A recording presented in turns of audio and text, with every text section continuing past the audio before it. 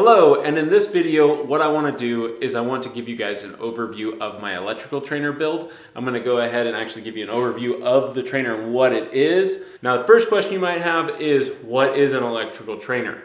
Now, there's multiple styles of electrical trainers out there. I am getting ready to start a series on motor controls and a series of videos on PLCs. So my electrical trainers are usually based around an electrical cabinet that you might find inside of a manufacturing plant.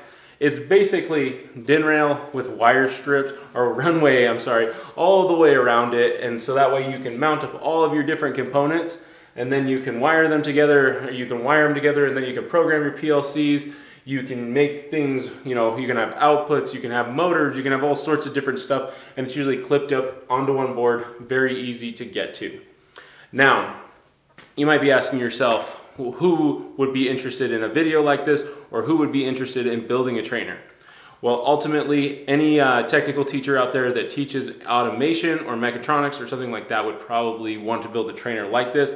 There are a bunch of different styles, which I'll go over in just a second. If you're a student, I would say if you could scrape together a little bit of money, probably about 200 to 300 bucks, you could build a trainer a little bit more simple than this one per se, but you could build a trainer and be able to actually practice all of the different circuits that you might have. A technical trainer or an industrial trainer where you're actually flying around teaching stuff. So a trainer like this would go a long way, where you could actually go ahead and teach some of those kind of things. And then finally, maybe like a maintenance manager or something like that. If you wanted to build a trainer and actually have it in your maintenance department to help build your maintenance team, be a super smart idea. And honestly, even just my viewers that are watching this here on YouTube, if you are interested in learning motor controls and you don't have the ability to go to a college class, ultimately build yourself a trainer, 100 to 300 bucks. You probably could do almost every different project out there. You could even buy a textbook and self-teach yourself. Now, second question, why would you want to build one over buying one? Ultimately, buying them, they're extremely expensive. You're usually going to spend around $1,500 to $3 grand, and if it's going to have a PLC on it, it's going to be even more than that. So I'm building this one. This one was about 700 bucks. I'm going to go ahead and give you the overview here in a second. But you could honestly build it much cheaper than me, probably $250 to $300. All of my components are bought from Automation Direct. If you just like quickly Google or search their website, you can see that all of their componentry is super cheap, and then you can kind of buy as you need and stuff like that.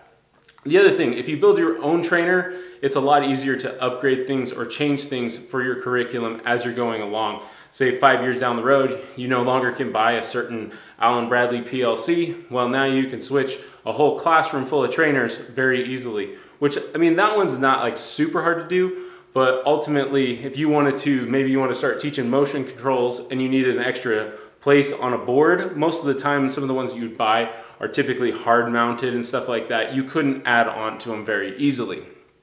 So flexibility and costs are pretty much the main reason you would want to build your own.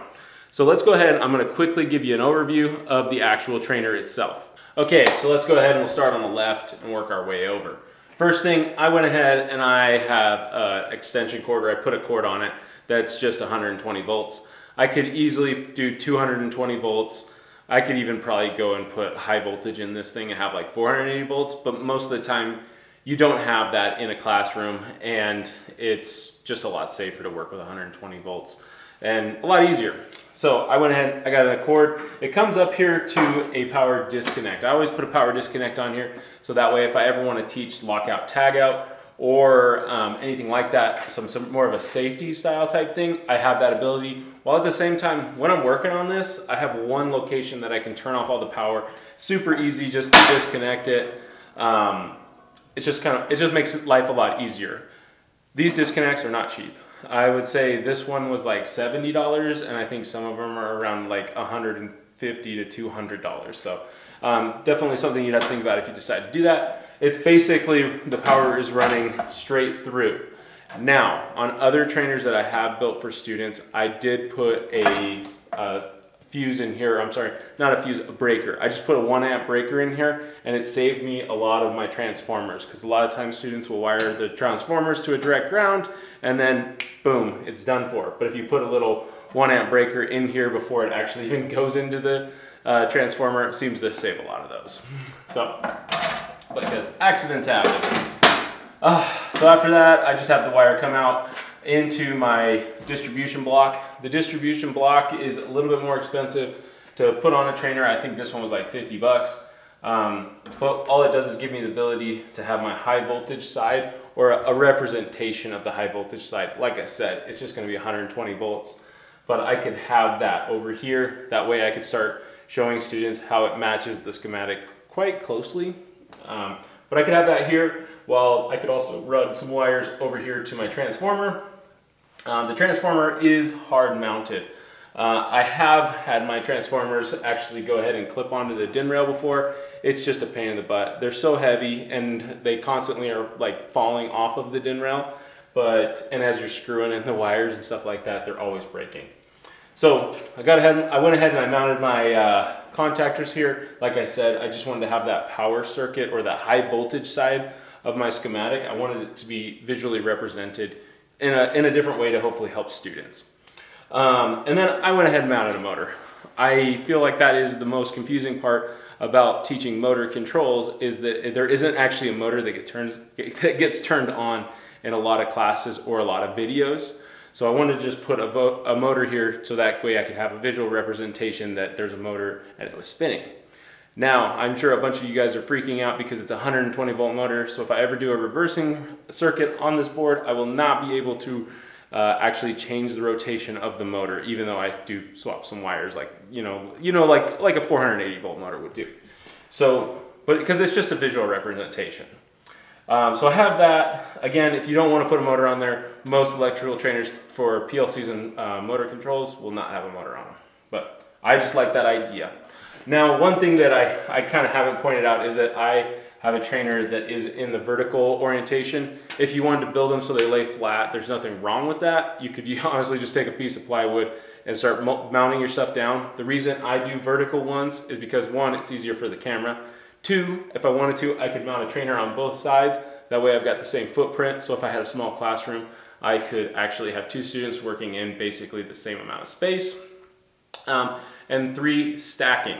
So a lot of times if you have trainers that can stack on top of each other, they will get stacked on top of each other and parts will get broken and you'll be actually fixing them. So if they sit up, straight up and down, typically things stay nicer. And they do take more space to store though. But moving on, the actual DIN rail wire runway section is actually pretty large on this one. The reason I did that is because I wanted to have as much space here as possible, so that if I ever wanted to teach maybe VFDs, or if I wanted to get into motion controls with my PLCs, I had some space to start putting that stuff. As you start getting into those types of componentry, they start taking up a lot of space. Yes, I could put my VFD over here, but I just wanted to have space. I went ahead and bought some runway that is 1 inch wide by 2 inch tall. I just wanted to make sure there was as much board space as possible while having space to put my wire in there. Like I said, there's multiple different styles of trainers out there. This is just the way I build mine. I built probably 40 trainers like this so far. I built them out of aluminum, I built them out of plywood, I built this one out of steel. And this is just a style that I like. So if you're a teacher or somebody out there trying to put something together, hopefully this helps you and starts giving you some ideas. If you have some questions or have something you want to know about, please write me a comment or send me an email. Love to talk about it. And in a later video, I will probably go over most of the componentry. So if you have some questions on what kind of relays or what transformers I buy and stuff like that, I will have that listed out probably in a different video. But that's all I have for this video. Hope this helps somebody.